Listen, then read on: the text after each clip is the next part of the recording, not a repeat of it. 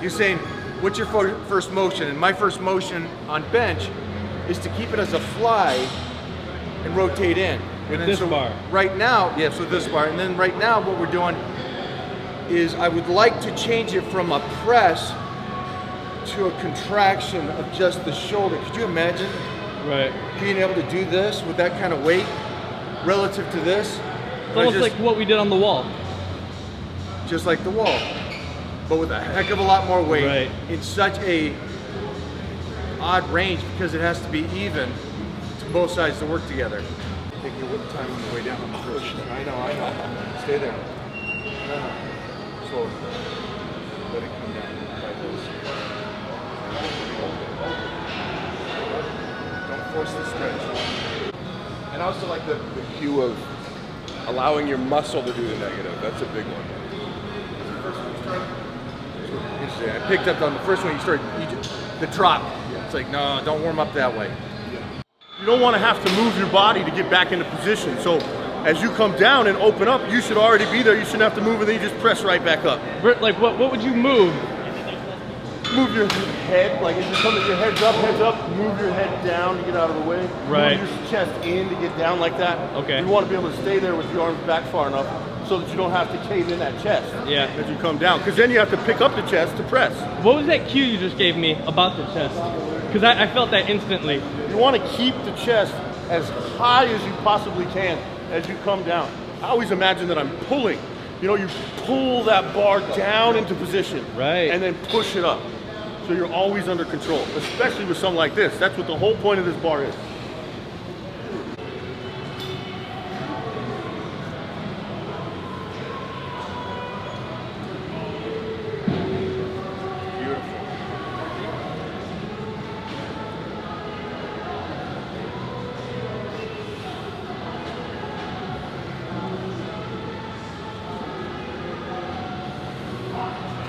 Goddamn, Mark, save it. Dang. All the way to the limit. There it is. Open. Nice. Jeez.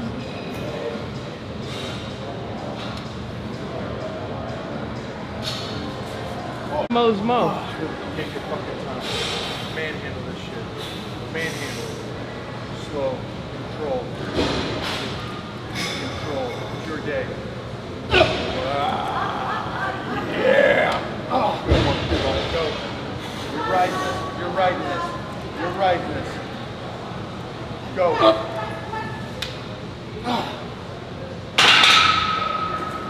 It's not the weight.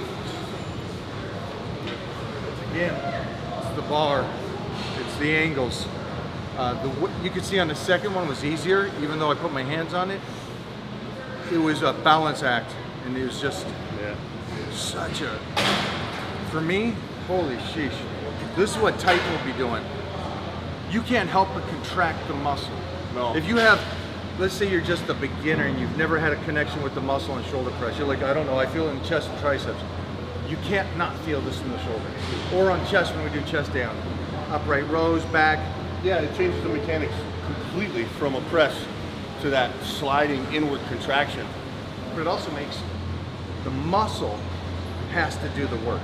Oh yeah. This isn't speed. This isn't bouncing into and bouncing out. If you do that. Yes, no? Correct. I noticed I think they're going to go, just use dumbbells. Just use dumbbells. Oh, they always do. They always do that. And it shows their level of understanding. It's like at a I was doing this yesterday with like the hex press where you put the dumbbells together, and what that changes for me, because normally I guess people would look at it maybe go, oh, this is a tricep movement because your grip is close. What I focus on is the tension in this vector, and that activates my pec in a different way that I just don't get from even something out here. Like, so that's a similar thing I'm feeling because you have to come in, you are contracting this way, right, against something, you know, a force that way, you're balancing it in against something else. So it feels like a different movement, you know, for sure. It doesn't feel like a dumbbell press. It's not that you do it, it's how you do it. And it is wide either, like you're not gonna do a dumbbell press with any significant weight out here, right? You're gonna maybe come here and have a little bit of inward motion, but to do this and have an actual arc is unique to this market. Because you can do that with much more resistance than you would with dumbbells. Right. Yeah. Yeah.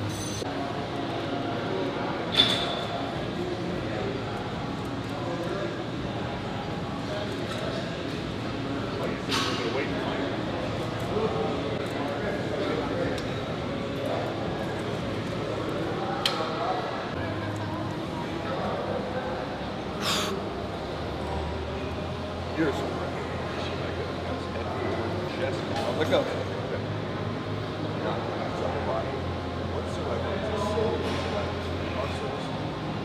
Not just drop there, just come back up as he goes. Take the bar out. See. When you find the bar. Nice, babe. Come on. Squeeze it all the way out. Good. Yeah. Let me give it to you. You just hold a little bit. Steady yourself. Up. It's yours. Yeah. Go. Woo-hoo-hoo. Yes. Go, go, go, go, go. Oh yeah. Yep. Oh, that was better. Oh man, that hurts. Just 3 of them. Like, wow. It's a shame we're only doing 3 reps because that's not volume and that's not Intensity. Hypertrophy, high volume, hypertrophy. hypertrophy. It's not hypertrophy. It's not hyperplasia. I can't even spell that. But don't worry about it. I'm not even doing it. So this is talking dirty.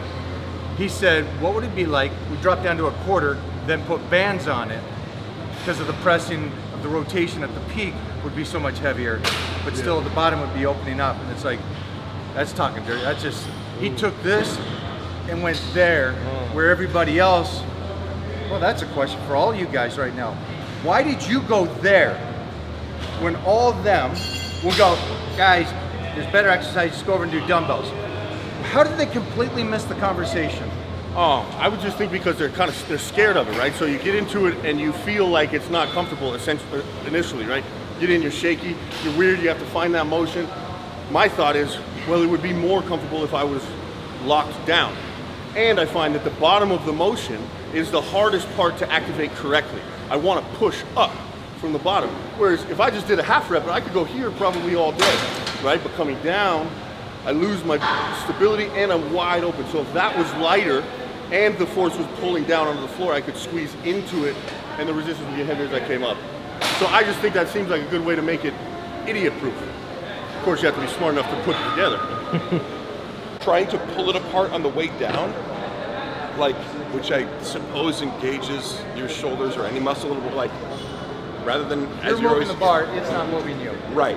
And you're not collapsed underneath it. You're bringing it into the position you want. Yeah. Same with the, the leg extensions, like you showed me, turns it from a passive to an active. So whatever that cue means, I'm like, what does that cue really mean? It's active, right?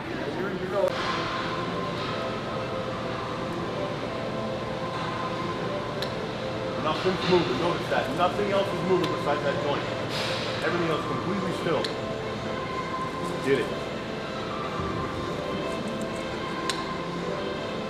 There it is.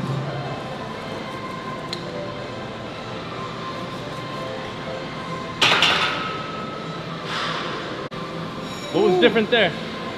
I can, honestly, just warmed up. Oh yeah? Warmed up, 10 sets later. I'm warmed up because now I'm hoping there's very little bend in the elbow besides the break. And then it was just the contraction of the palms to overhead to the stretch. Okay. And there was no pressing involved. I see. How can you do behind the neck press without any press?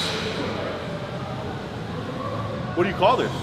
Like a contraction? It's a squeeze. Yeah, squeeze. This would be called, I think, from what I've been told, is the snowflake behind the neck, shoulder press, straight arm, lateral raise. Upright row.